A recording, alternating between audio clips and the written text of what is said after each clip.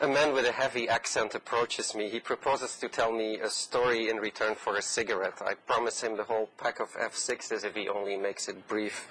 Oy vey, a story from the shtetl. There are Jews again in East Berlin, and they all find me. They have their Judar on. The story is about two Polish towns separated by many miles. One town is rich and has developed quite a taste for sin. The townspeople built themselves an achingly beautiful synagogue with a nicely sculpted ark. Inside that ark, an antique Torah scroll is kept. Nobody knows exactly how old it is. Old, yeah, very old. How old? Time of Moshe, yeah? And although the sinfulness of the town is kept indoors and out of sight, the Lord looks deep inside a man's heart. And when the Torah is passed around during the Shabbat service, the letters tremble for fear of brushing too closely against those awful sinners. The inhabitants of the second town are poor as dirt. They have a tiny synagogue and their ark is empty. The congregation is simply too poor to afford parchment and the services of a scribe. And yet they scrimp and save because an ark needs a Torah. They buy a bunch of sheepskins from a traveling salesman and they bring in a cheap scribe from Lotz. Not a very good one who likes to hit the bottle, and so he doesn't have a very steady hand.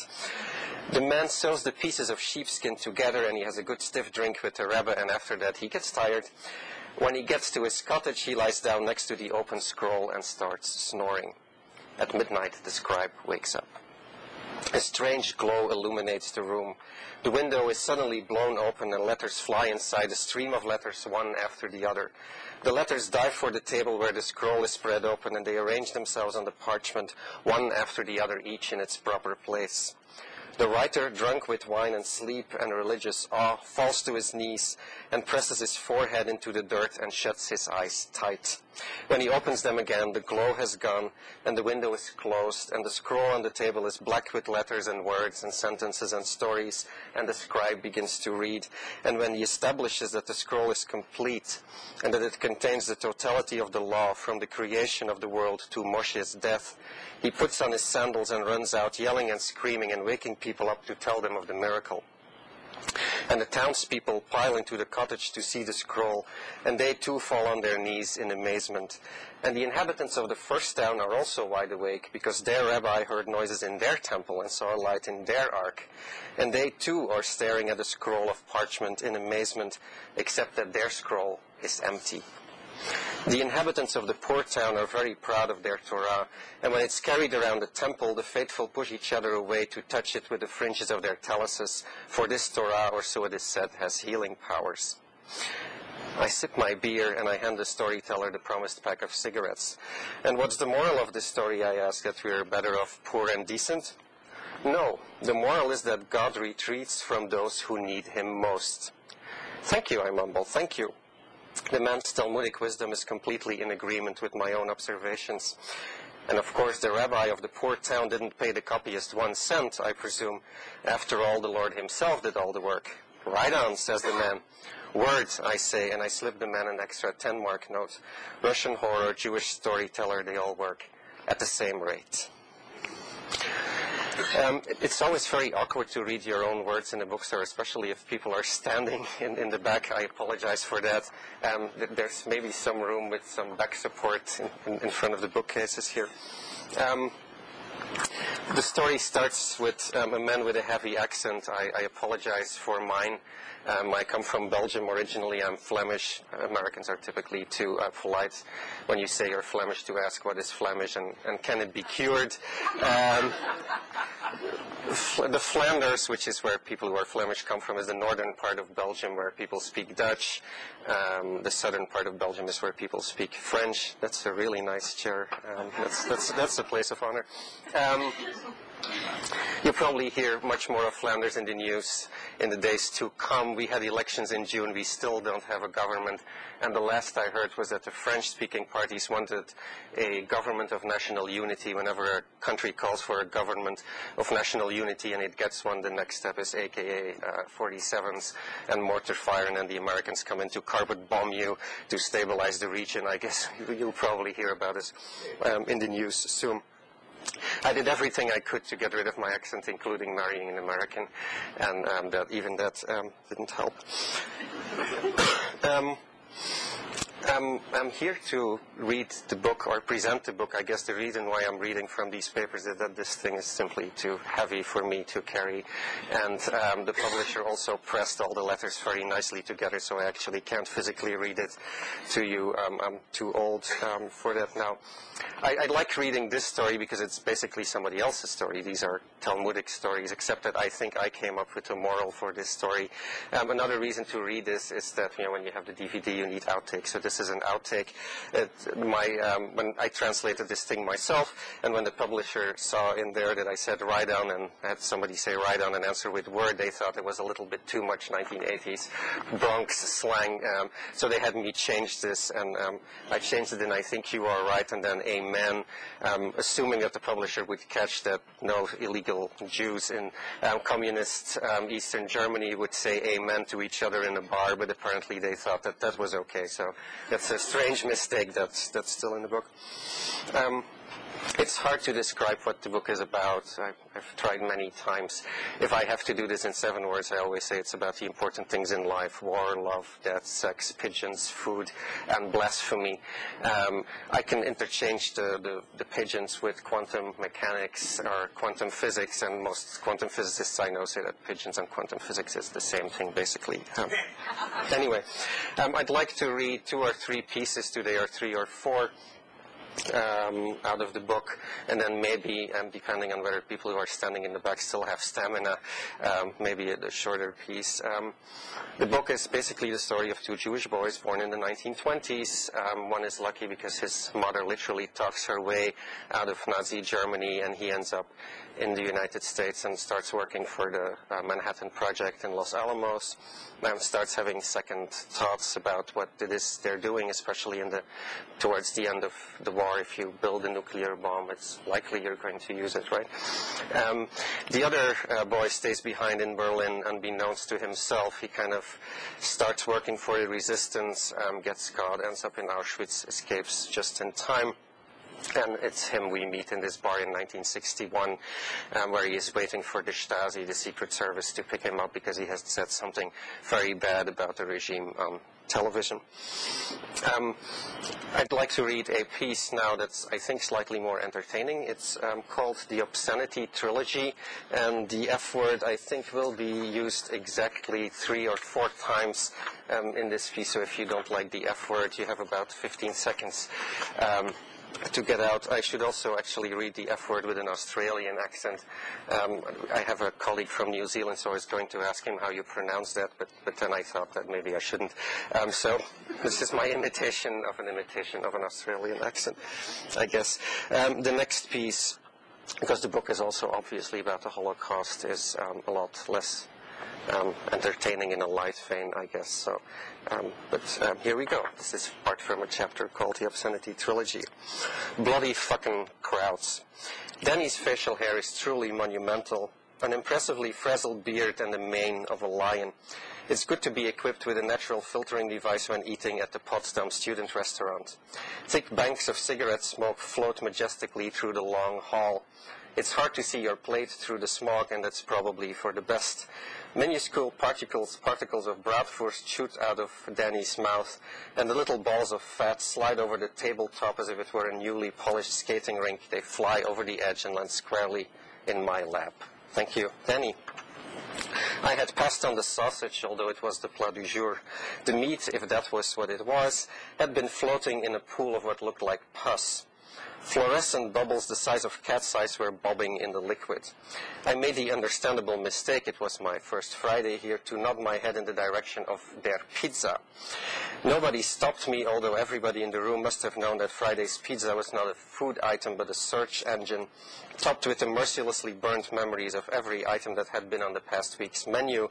Butengeschnetzeltes, Brathering mit Zwiebelringen, Seketiner Gulasch, Gyros, Pfanne, Hähnenhaxen, Frikadelle Fleischermeister, and who knows what these things are. Anyway, if you look deep enough into the crust, you might even find remains of last week's pizza, a multi-layered Troy minus the buried treasure. Postdoctoral research abroad, it sounds quite exciting if you do what I do. Less than a week ago at my going-away party in Leuven, Belgium, I had waxed lyrical about the idea. We are the new nomads, I had asserted with an uncharacteristic boldness that had its origin in the gallons of Riesling and boxes of schnapps that my already slightly plastered friends had schlepped into my apartment. I'm not used to drinking. We are the gypsies of science. And I was not completely wrong.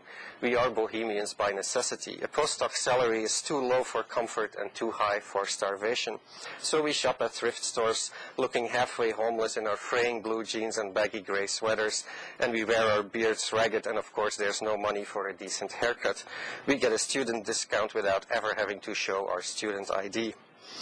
The ultimate dream of the European postdoctoral researcher will always be America. We are not happy with the occasional trip to a conference in Minneapolis or San Francisco. No, we all aspire to one day experiencing the full metamorphosis, the transfer to Princeton or Yale or Cornell or Stanford, to any of those mythical places that represent the true world centers of learning. We ignore the rumors of the hell of a so-called voluntary 60-hour work week. We forget the misery of having to produce way too many and therefore way too sloppy papers. We don't consider what will happen if funding doesn't come through. And we disregard the continuous humiliation of having to teach a herd of hormonally wrecked kids who couldn't care less about their education, although they must have paid $25,000 for each year of it, millionaires dressed by choice in wrinkly free T-shirts and shorts drooping down to their ankles. America, the promised land, the great attractor, the limit cycle oscillator of our academic existence. Hotel California and the sagging couch in its lobby that one too many travelers have had to spend the night on because all rooms were taken. This is the heartland of quarter-gallon coffee mugs, Hawaiian shirts and football, of hot dogs and nachos and liquid cheese, of deep dish pizzas and hard candy, of Twizzlers, Dots and M&Ms, of peanut butter and jelly, the land that invented the hamburger, that perfected the bagel, that shrunk and hardened the pretzel, the new homeland of the cheesecake. The land where the real English is spoken not the language of Shakespeare and Sir Laurence Olivier, but of Ronald Reagan and Bruce Springsteen, the vowels held together by wads of chewing gum. Where girls in big hairdos spray every visible part of their bodies with cherry perfume, and their boyfriends swagger like bears as if their smoothly shaven testicles were made out of bronze, each family jewel weighing 20 pounds or thereabouts. We postdoctoral hopefuls practice this grisly walk in front of the mirror and buy a Yankees baseball cap just to see how we look with the bill turned backwards. We look ridiculous. We are looking forward to meeting masked raccoons, their little guns in hand, raiding our garbage cans for the shredded evidence of our scientific productivity. We cast ourselves in the role of scientific pioneers in a country where everything has been done at least once before. Our direct competitors lean nonchalantly against the door frame, their thumbs hooked in the belt loops of their cowboy pants, and they mumble, "Let's do lunch someday." Such challenges will no doubt strengthen us and drive us ever onward and upward. Going to America by way of Potsdam, who am I kidding? Not Danny. Danny's 6 months of service are over. He does research on the effects of semantics on numerical cognition. More specifically, he's collecting proof of the existence of an abrupt boundary between subitizing and counting. What did you just say, subitizing? Not exactly the kind of stuff that makes non-psychologists go wild with enthusiasm. Whenever I go to a party and I mention that I do research in the field of psychology, I get surrounded by an eager bunch of bright-eyed folks. I am their savior, a man who understands them deeply, a man who will read their inner cores and somehow foresee their future. I will change their lives forever. I apologize sheepishly. Sorry, I say I'm not that kind of psychologist. And then I run off to the kitchen. There's always a heap of dishes to do at parties, and doing dishes is wonderful therapy for the shy and the beleaguered. Danny doesn't run off to the kitchen at parties. He's prepared. He comes with his own small arsenal of stories. His favorite anecdote is the one about the pigeons.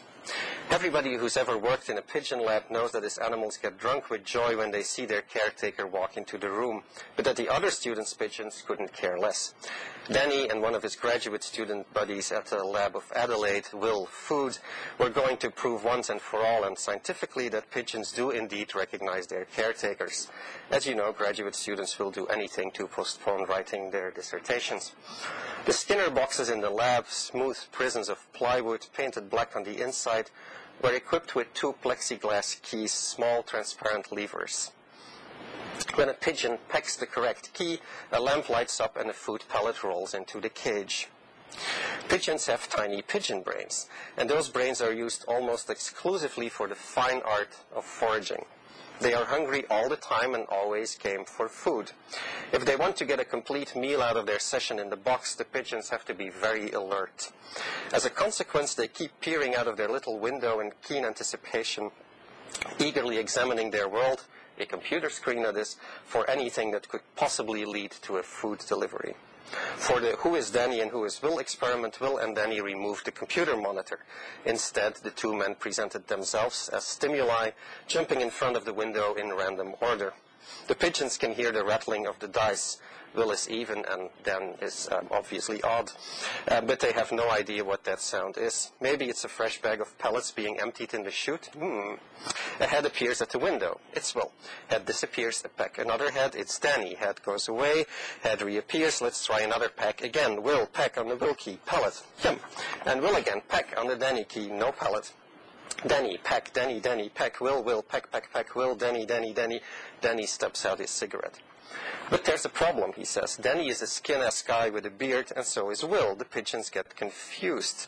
They're not very successful. They get hungry. They get grumpy. Peck, peck, peck. But after a while, they do learn.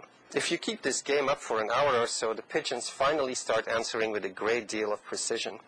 They'll even tilt their little heads a bit to the side, looking proud and clever. So here's the questions. Have the pigeons really learned who is Will and who is Danny? I don't need to think about that one, not necessarily. They could just be picking up on peripheral cues. Maybe Will is wearing a dress shirt and Danny a t-shirt. Danny lets out a happy shout. Great, so what do we do next? That's also a no-brainer. You guys come in wearing identical lab coats. Danny is delighted. Very good idea. But our idea was even better. We simply stripped. Yoo-hoo! Butt-naked Danny. Goodness gracious, butt-naked Will. And it made the effect disappear. The learning curves were completely flat. So, how do pigeons recognize their caretakers? I don't know.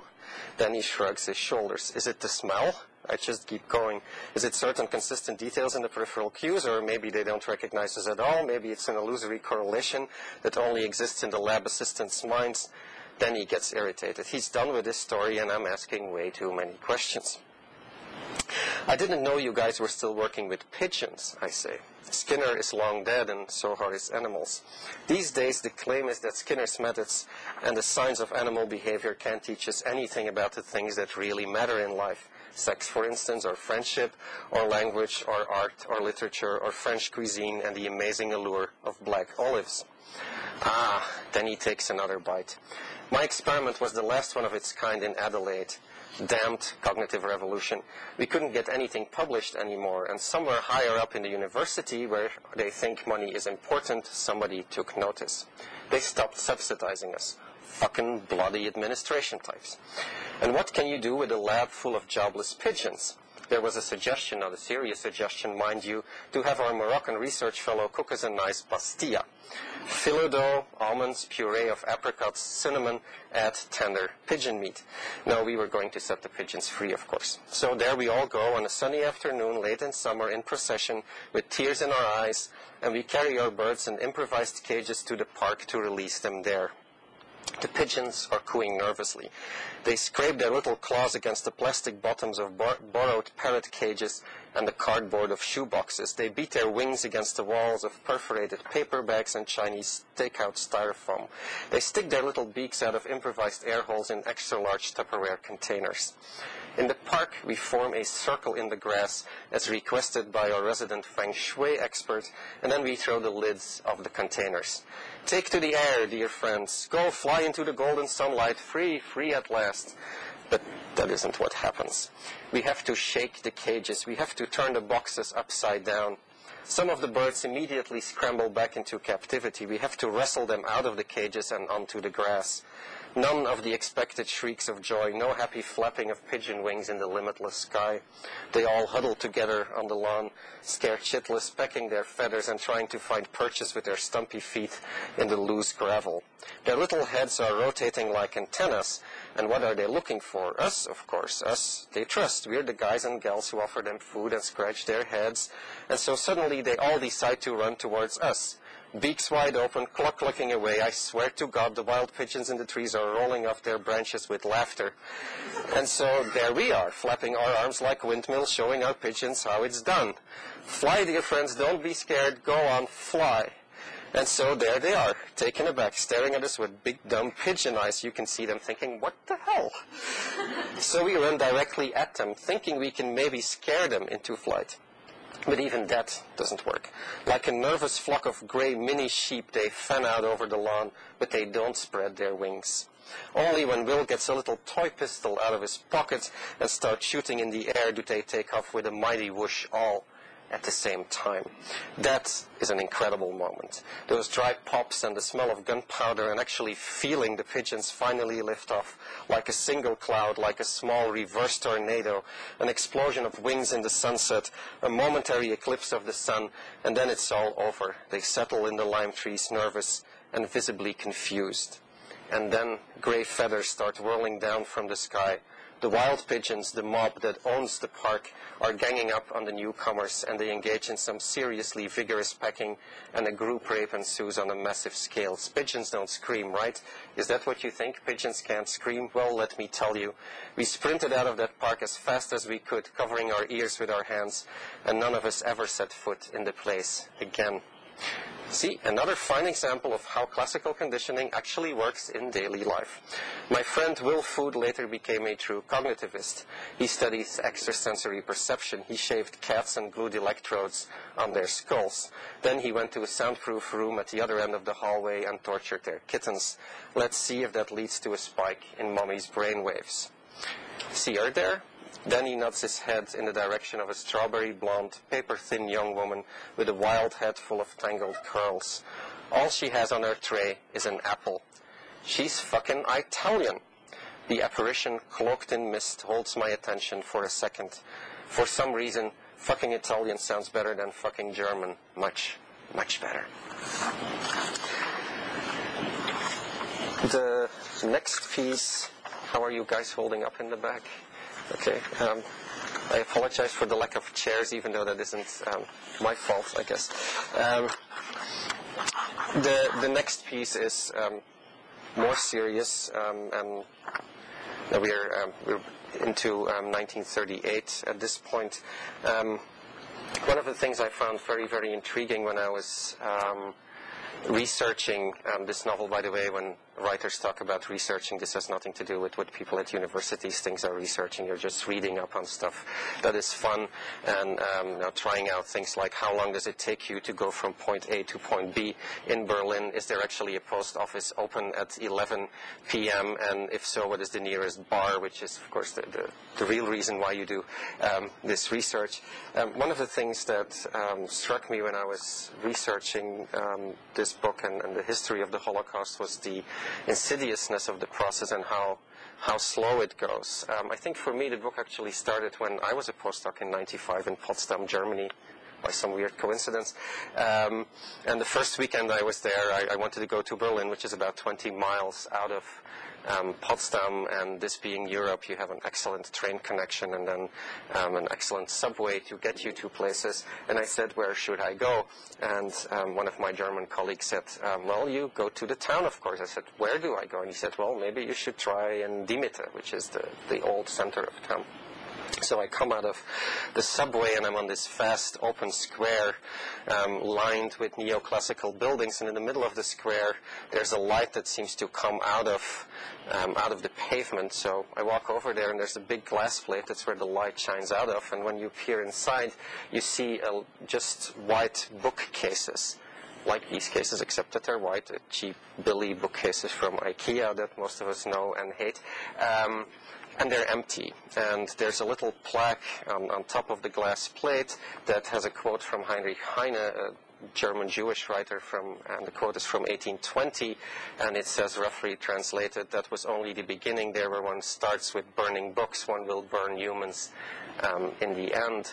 That's the place where you had the book burning in 1933, and indeed it progressed. These were words that were written 113 years before it happened.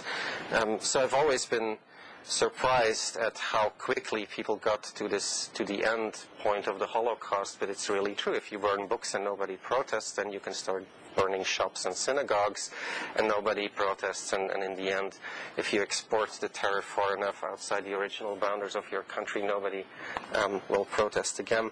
So this piece, I guess, is a fictional account of some of this, although I try when I write fiction, especially about this, to not exaggerate. You can exaggerate in a fun piece, but you can't exaggerate here, because it's really necessary to not do that and be true to what happened. What interested me here in this story is not just how you can make the story work, but also what is the story behind the story, and what is the story that the regime or the government tells you is what is happening versus what is really happening. This is about 15 minutes or so, and it comes from a chapter called Fire and Frost. Grüneberg, Karel Israel, is working overtime. He has locked the door and turned over the signs showing his hours, but the store shutters are still up. He will lower them when he goes home. Karel Israel has a reason to stay late, a secret reason. That reason is Monica. Karel Israel enjoys his quiet thinking time, especially in the extended dusk of November. To think without thinking, to let his mind wander along the merrily indefinable paths minds like to wander along, to meditate upon her, his lovely accountant who will forever be out of reach. Karel Israel likes to let the molecules of Monica's daily presence in the store sink into the back rooms of his consciousness. After these musings, it's wonderful to take the last tram home, or on those not infrequent occasions when he fails to wake from his trance before the public transportation system shuts down, to walk home under the street lamps, the first cautious snowflakes of the season landing in his hair. Grüneberg is a noble man, and quite smart too. His thoughts are honorable. He keeps his distance. Monica is Aryan. Since the Nuremberg laws went into effect, any sexual encounters between their two races are strictly prohibited. And what's prohibited is prohibited. That's just the way it is. You have to have some kind of order in the land. Law regulates order, so there you go. Everyone takes his spot under the sun, and everybody does what he's supposed to do. But a man is still allowed to dream, isn't he? Grüneberg's dreams are extraordinarily chaste. He dreams of mountain hikes in the Schwabische Alp. He dreams of a little hotel with home-style cooking and an open fire in the dining room. He dreams of sitting in on a clumsy recital by an unknown local pianist in the town hall. Perhaps the man will play a modest set of Mozart sonatas for them. Does Monica even like Mozart? In his daydreams, Grüneberg drifts as far away as possible, far away from everybody who knows the two of them, to a place where nobody could conceivably notice their ethnic differences, where nobody would be bothered by their love. And while he dreams away, he fulfills the mechanical duties of a shop owner. He checks the stock, he refolds the shirts, he straightens the lines of moccasins, he rearranges the men's ties, he cleans the display cases with his breath and the sleeve of his shirt. He's in the back room, getting out the books when he hears noise in the shop. Not again, he thinks. In the summer, the good-for-nothings had painted slogans on his windows. It had been quite a pain to scrape the glass clean. Fortunately, nobody had protested while he did this. For all he knew, the government now had a law that prohibited the removal of anti-Semitic graffiti, but nobody had offered any help either. Not even Monica. She had ducked underneath his ladder to enter the store, and she had blushed. Grüneberg steps into the main room maybe a bit more briskly than he should have. Never let on that you're upset, it only makes matters worse. A man stands in the doorway. "We're closed," says Grüneberg. Grüneberg needs his quiet time, he needs his peace. Why don't people understand that? That even somebody like Karel Israel needs his peace, his quiet time. The man is in uniform. So many people walk around in uniform these days. This observation fills Grüneberg with a mild surprise, as though he's realizing this only now, for the first time, after 5 long years of Nazi rule. How had the man been able to get in? The door had been locked, hadn't it?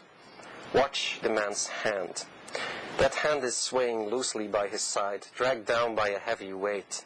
A polished bat of maple wood lies in that hand. It gleams in the yellow light that flows in freely through the wide-open door. The silver aureole of crushed glass is pooled around the man's feet. But so late in the evening. In June, the brown shirts had done their window smashing during daytime. Monica was in the jewelry store when 10 young men in Hitlerjugend uniforms broke through the windows, waving kitchen knives in the air. The official Hitlerjugend dagger must have been too precious to soil with Jewish blood. They screamed that the Sudeten Germans needed space. Should they be given lodgings in the Jewish stores then? And then they proceeded to slide rows of golden rings over their slender boys' fingers, briskly lined the pockets of their uniforms with watches and pearl necklaces. It took just a few minutes. Then they hopped out the window again. A boyish prank, Grüneberg had thought. An expensive prank, but still a prank. Monica thought otherwise. She had been very upset, and she had run to Karl's store to see if everything was okay there. Upset and relieved at the same time, she had, for a brief, all too brief moment, put her head on Karl Israel's shoulder. For a brief, all too brief moment, Karl Israel had intoned a soothing na-na in her ear, and he had whispered, "Hey girl, it's not that bad," while his open hand circled her back. And now, one of those boyish pranksters had materialized right in front of Karl's own two eyes. The intruder advances 2 or 3 steps. He peers at the shaken merchant's face. He slides more than he walks. He is a snake on supple boots of leather. He stops right in front of Grüneberg. The bat rolls on the floor. The man has simply released it. When he reaches for Grüneberg's temples with a mother's tenderness, with both hands he relieves the store owner of his glasses. He sticks them in his own breast pocket. The man is blond, but in a strange and hazy way. His eyes are the icy blue color of a summer lake. His mouth has a melancholic quality with a grin of almost compassion at its corners. Here is a man who looks at another man intently, a predator assessing the fear that lies behind the eyes of his prey. It's not hard to understand what's going on here. Here are a man and his bat, and it is late at night. The man speaks softly. Karl Israel has to strain to understand him. Assaults have to be chaotic and amateurish, Herr Grüneberg, and somewhat random, right? Do you understand? Do you agree, Herr Grüneberg? That is what the man says. It almost sounds like an apology. Then he spits out the word that serves as the signal. Jude. All flesh is grass. We are all straw dogs about to be thrown into the sacrificial fire. Lilies of the fields wither in the heat of summer. Birds fall exhausted from the sky. The carp freezes in December's ice. Even a young man's bones are brittle. Such is life. A troop, a horde, a full wolf pack invades the store. The slivers of glass in their souls tear up the carpet. Their bats and clubs sing the songs of the ages. They whistle and they wheeze, and then they splinter whatever they touch in rhythm. The blond giant behind him now throws his arms around Grüneberg and presses the merchant's back against his chest. He forces Grüneberg's sagging chin up with his hand. Watch this, don't miss this. You have to see this part. Revenge for Paris. With a crashing sound, the shelves come down. The mob rips the coat racks out of the wall and puts them to good use. They smash the windows with the long poles. The diamond dust of freshly crushed glass covers the gold tie bars and the inlaid tie tacks. They quickly grab whatever they can. They throw the stuff into a small truck that is conveniently parked in front of the store. Coats, a few handful of cufflinks, ties, jewelry, all are hastily loaded into the van. When they're almost done, they drag Grüneberg to the street. Somebody hoists him up, and a woman hands him a torch. Grüneberg shakes his head. She insists. Doch, she says. And again she presents him with the flame, while another member of the gang kicks him carefully in the shins. Fire means liberation, the leader whispers in his ear. A brand new start. What do you say? To start all over again, with a perfectly clean slate. Isn't that what we all long for, Mr. Grüneberg? The woman moves the flame back and forth in front of his face, almost scorching his beard in the process. With her free hand, she unexpectedly grabs him by the balls and squeezes. No, he shakes his head. He doesn't want to do this. Doch, she says. Doch. And with her knee, she kicks him hard in the groin. Grüneberg doubles over. 2 men fold his hands around the torch. Then they throw their victim, flames and all, into the store. The dry carpet ignites with a mighty sucking sound. Grüneberg has just enough energy to crawl to the exit, coughing, retching, crying, while the last of the jolly looters jump over him on their way out.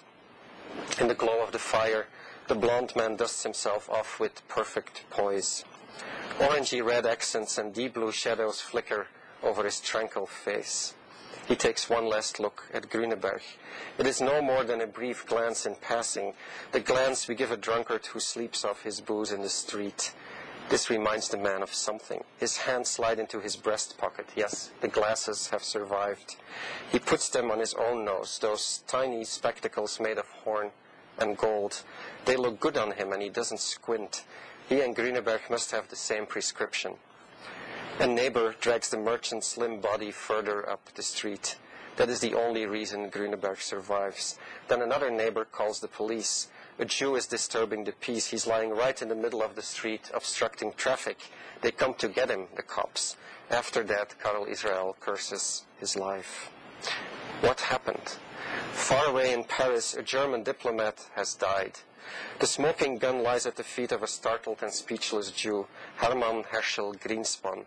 The Germans know perfectly well how to avenge that murder. 250 synagogues go up in flames, 7,500 stores are looted, 100 people know 100 Jews are killed in cold blood, and 3,500 people know 3,500 Jews end up in jail. It appears that Greenspan had a lot of accomplices. Finally, the mask has been ripped off the worldwide Jewish conspiracy. How can the diplomat's murder be an isolated incident? It must be part of a well-orchestrated campaign with roots in either Jerusalem or Brooklyn, or maybe both. Greenspan is hardly 18. Once again, the international Jewish conspiracy has exploited a naive and innocent youth. Here is the official version. Greenspan wanted to take revenge for the deportation of his family from Hanover to Poland. In the early morning of November 7th, he walks into the embassy and requests an interview with Ambassador Welzek. Instead, he gets to meet Ernst vom Rath, a low-ranking diplomat. Greenspan assumes that the man standing in front of him is Welzek, and he shoots the hapless civil servant in the guts. The man is carried to the hospital, and for 2 days vom Rath is stuck between life and death. The newspaper headlines go into overdrive. Every hour the radio transmits a news bulletin with the latest reports from the 2 doctors that minister to vom Rath. Hitler had them flown in from Berlin. One of his own personal physicians is among them. Then on November 9th, at 5:30 in the afternoon, right on the anniversary of Hitler's first attempt at a coup d'etat, vom Rath finally succumbs to his wounds, the first victim in the war that international Jewry is waging against the Third Reich. What is the truth?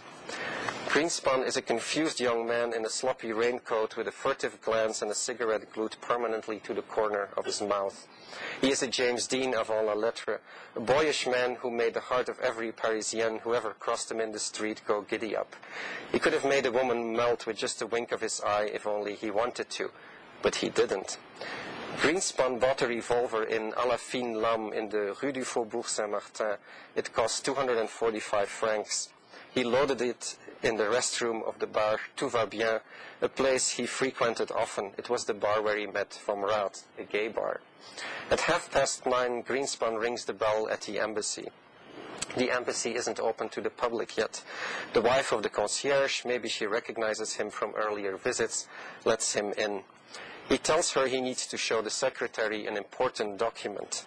She ushers him into a waiting room. The secretary of the secretary, Herna Gorka, enters the waiting room. No, Greenspan needs to hand over the document in person. He has a personal communication to make as well. The secretary will surely understand. Just tell him Herr Greenspan is here. Vom Rath asks Nagorka to let Greenspan in. No, there's no need to sign him in. A few minutes later, a shot is heard. It's easy to guess the reason. In 1937, vom Rath returned to Germany from his post in Calcutta with an intestinal problem. In Berlin, he is treated at the Röntgen Institute of Professor Dr. Halberstetter and Dr. Tugendreich. The records show that the therapy is shortwave radiation, the then usual cure for intestinal infection with gonorrhea. Both of the doctors are Jewish. Going to Jewish doctors is vom Rath's way of keeping his condition quiet. Most probably, the cure was not completely effective. Rectal gonorrhea is very contagious. Vom Raad almost certainly infected Greenspun. He signed the young man's death warrant with a shot of his sperm. This, then, is the extent of the conspiracy of world Jewry. The Nazi pig that the Jewish doctors tried to save is killed off by another poor Jew with nothing to lose. Perhaps Greenspun did his lover a favor, dying quickly from a bullet wound in the gut. Isn't that preferable to the slow rot of intestinal infection? When night falls over Berlin, men in brown uniforms pour into the streets. They stop every car with a driver that looks Jewish. In boundless empathy with their dying compatriot in Paris, they smash the car's headlights. In a dizzying display of solidarity with a poor innocent diplomat, they kick in the windshield. Then, in a further immensely affectionate gesture of unity with the unfortunate secretary, they open the driver's door and punch him full in the mouth, brass knuckles hidden underneath their rough gloves. With infinite tenderness, they push the Jew's head backward until he screams with his mouth wide open, and with the tip of their billy clubs they rake his teeth out of his mouth, all to the greater glory of the fine diplomat Vom Raad, until the allée is littered with teeth and blood. This seems like a bad place to end the reading, right? Yes. I have another short piece, probably about 5 minutes or so. That is, are we still okay on time?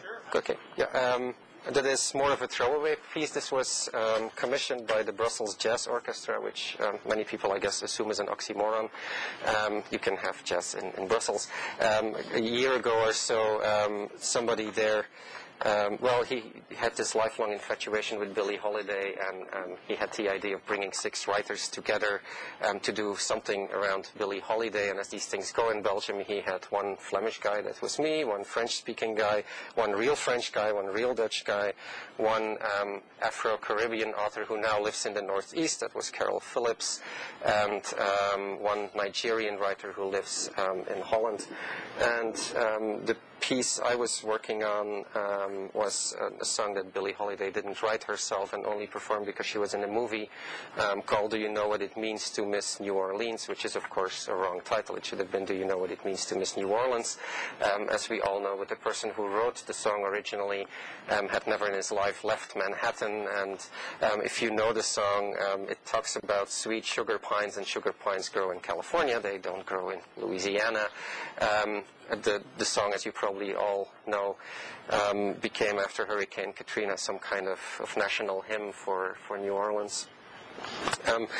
The reason why I chose this, I guess, was partly because of the background story which you were asked to tell as well at the performance. This was originally going to be a song for a movie, and the movie was made, but the movie was originally going to be made by Orson Welles, and then he got sidetracked.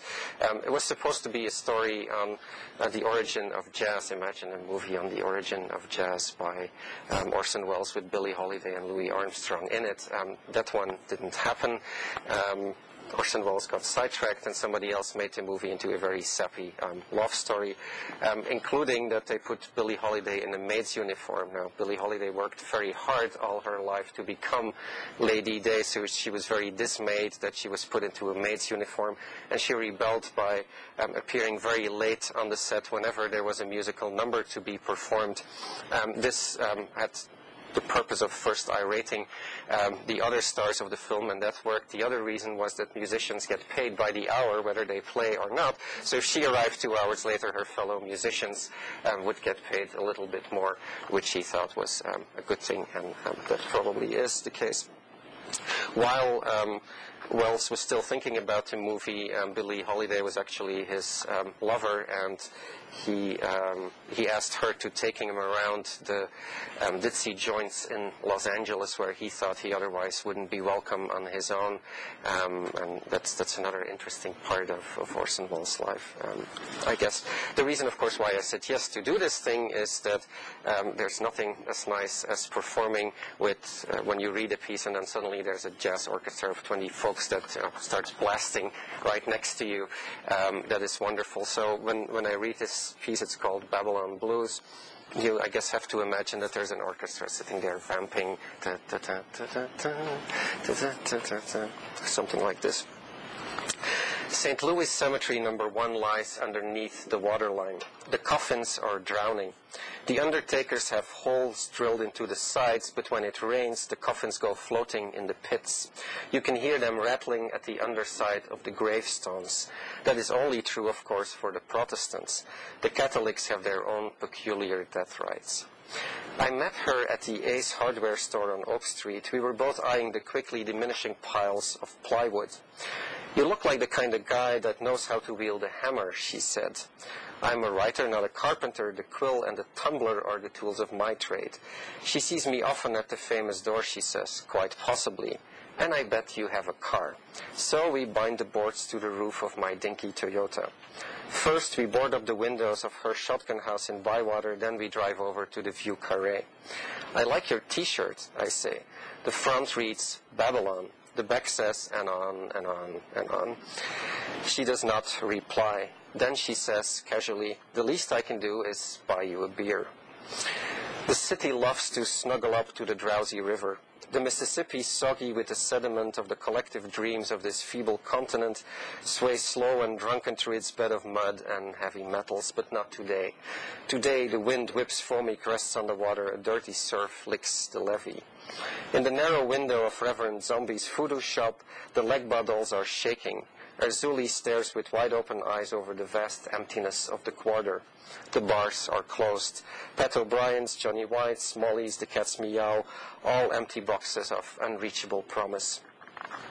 I must have a bottle of something or other on top of my fridge, and the quarter is on higher grounds than the rest of the city. In my apartment, we will surely weather the storm. The Catholics, I said, have their own rites. The Catholics are smarter.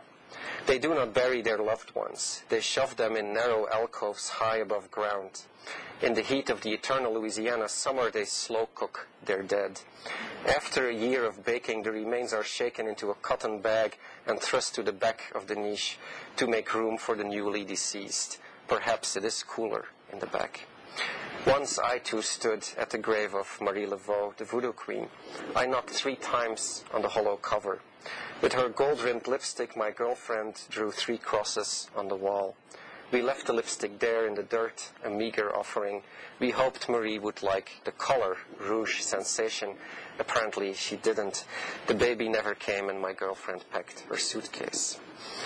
Did the rain start? The pale light in the room is compatible with the hypothesis of rain, softly filtered, phlegmatic, and pure, a study for an alchemy in blue. The CD player hiccups, the lamp on the nightstand flickers.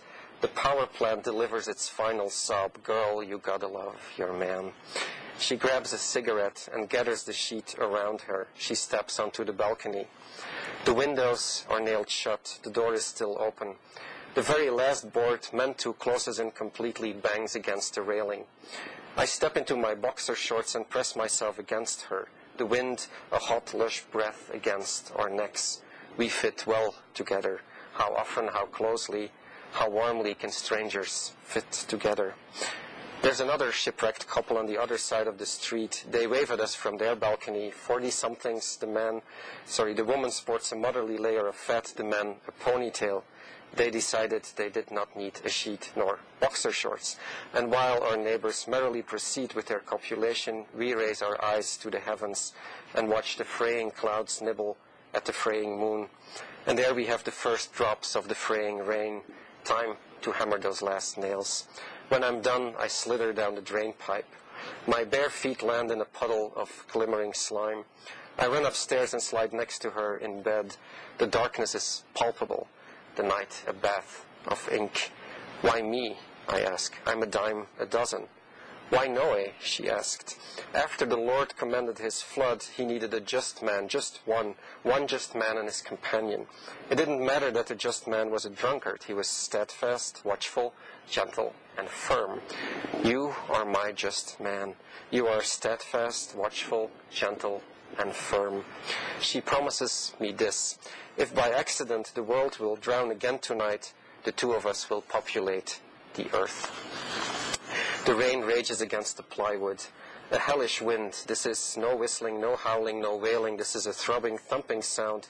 All the fury of the West African continent condensed into one gigantic, boiling, pounding fist. Here comes the fuming black devil Satan to tear up the town with hurried, bloody claws. In St. Louis Cemetery No. 1, the Protestants must be dancing. The Catholic souls take a breather from the heat. I take her in my arms. Life is what happens when you stop asking questions.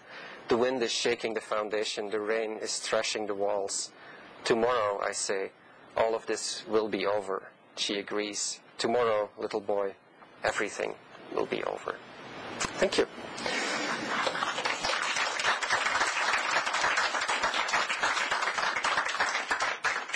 We could do question and answer if you want. This is also a good time to escape whether your legs are hurting or your head or anything else. How did you come up with the title? Oh, goodness. Titles are always...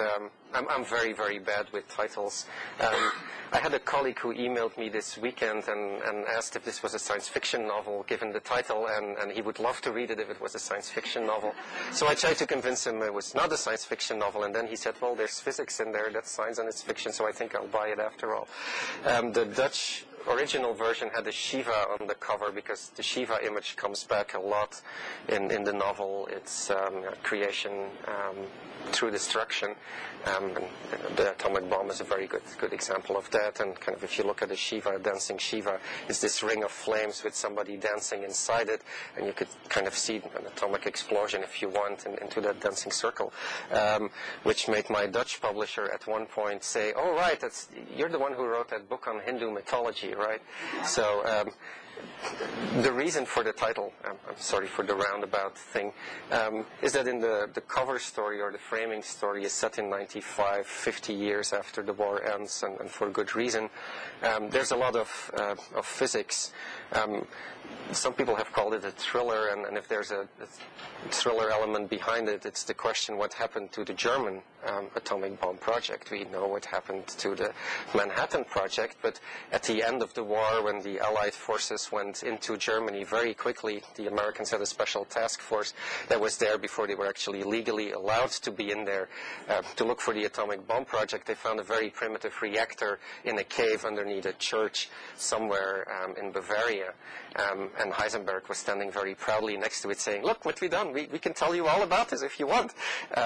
He said it with a heavier German accent, but I won't try to do that. And so it's an interesting question what happened to the atomic bomb project in Germany, and nobody knows. Actually, Heisenberg has different accounts of it. His mentor, advisor Niels Bohr, has different accounts of it. And so I have, in the fictitious book, in the fictitious part of the book, something terrible happens on the 50th anniversary. All of this is then a way to backtrack that I needed a physicist in the novel. And this physicist is working on what Einstein called his biggest mistake, which is the cosmological constant. When we look out there in the universe, we can see a lot of things, and we can see them light up. It's stars. But I have been told that there's a lot more matter out there that we can't see, and we don't know what it is. It's not planets, it's not dust. It must be some elementary particle that's zooming around. There's apparently about 5 times as much of this dark matter than of the matter we see. And current day physicists capture this in a parameter that they call omega. There we go, omega. I also used omega because of its shape. It can look like, a mushroom cloud, for instance. If you have a dirty mind and you look at the lowercase omega, you can see other things in there as well. I have been told that there's way too much sex in the book, so that could be another thing. It could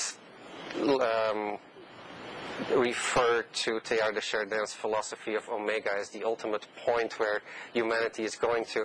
And so when I was getting all these references for omega, and there's other ones, when I was heaping them up, I was going like, this is very heavy stuff. So the title omega would not be good, and maybe I need to qualify this and saying it's not that bad. So that's why it became omega minor. And again, my publisher should have stopped me, but they didn't. Sorry for the long answer.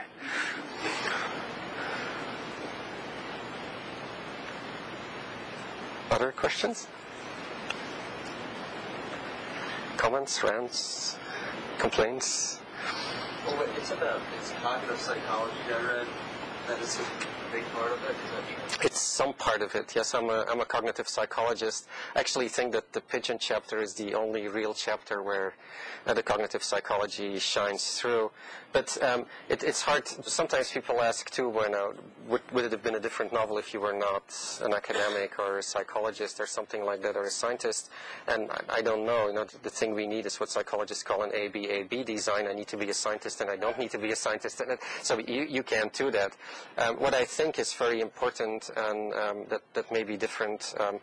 I work at Georgia Tech, which is an engineering school, and engineers are taught that you have problems, and problems have solutions, and there's a good solution to your problem, and that fits. In psychology, the problem we're trying to study is this thing inside your bone box. We'll never be able to figure that out, so that's good. That's why many people started in the 30s, I guess, with pigeons, because bird brains are small. You can hope to understand those. You really can't hope to understand the human brain. That doesn't matter. We shouldn't keep trying. Yes, yeah, go ahead. Well, this pigeon thing, it seemed more like a behaviorist. Yeah, exactly. Yeah. Or cognitive. Yep. I guess I was wondering, is there more about specifically cognitive psychology? Well, I think the book probably is informed by me being a cognitive psychologist and think about things like memory and not to ruin anybody's reading pleasure, the unreliability of memory, the constructiveness of memory. The more you study memory, and especially the more you read all the literature on memory, the less you trust your own memory. It's very easy to implant memories in people. It's very easy to forget things, as we all know. And if you've ever tried, if you've taken a vacation trip with somebody 5 years ago and then you get back together and you try to reconstruct what happened on that trip, that might be very, very difficult. For me as a psychologist, I think one of the things I've learned is that it's much more important to ask the right questions and to come up with the right answers. That's where I went with the engineering spiel. And I think as a writer, I do the same thing. People have tried to solve, say, the riddle of why the Holocaust and what happened, and we can't. But it's really, really important to keep asking that question and to find out that you cannot answer it, and to ask that question again and try to approach it from another side and know you really can't answer it. And that's the way psychologists like to work, because we have these questions and we try to answer them through different ways, and we'll never solve them. And we're actually, I think, in some weird way, perfectly fine with just finding small pieces of the answer, something like that. Yes? I'd be interested in hearing what you have to say about how you balance your being as a writer and your being as a scientist. That is usually balance that. Yeah, I don't know if I do that. But one of the things I find liberating, and this is very trite, but I come from a culture in Europe where you assume that a writer is a writer and does nothing else. Probably the archetype in Europe is Gunter, the German writer, who sits and writes and pontificates. That's the two things you do. You're a pundit and you write. Whereas here in the States, there's more the idea of the writer who then also teaches or does other things by the side. I think it was really important for me. This thing is 250,000 words. It's 690 pages. God help you when you try to read this thing. God help you when you try to write this thing. So I never started out trying to write this many things.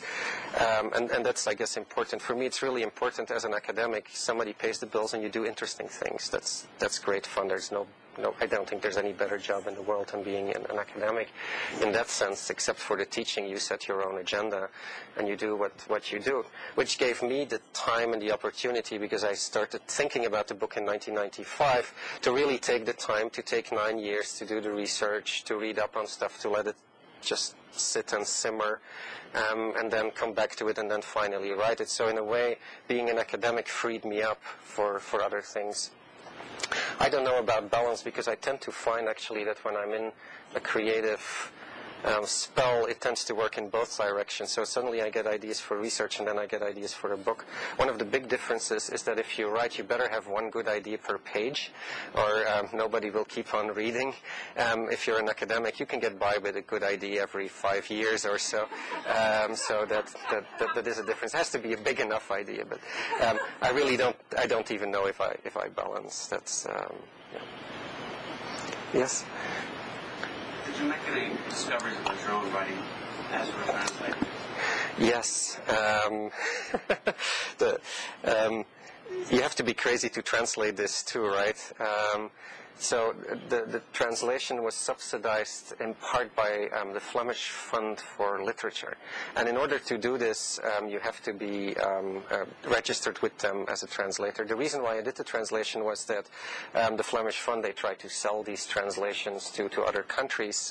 The German translation came out a year ago. The French translation, they're starting on right now.